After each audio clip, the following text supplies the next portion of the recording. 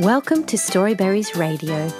You can read along with any of our stories, all for free at our website, storyberries.com. A House for Mouse by Michele Fry at Book Dash. Mouse was looking for a new house. This looks like a nice house. You can come and sleep with me, said Puppy. Thank you, said Mouse. That night, Mouse's dreams were bouncy and muddy. You can come and sleep with me, said Parrot. Thank you, said Mouse.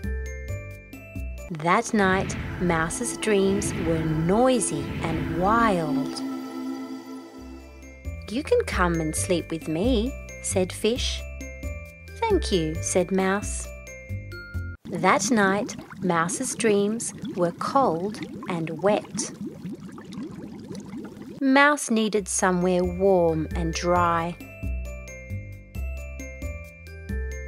Mouse found a bookshelf nearby. That night, Mouse had warm and cozy dreams. Good night, Mouse. The end. Thank you for reading with Storyberries.com. Free stories for kids.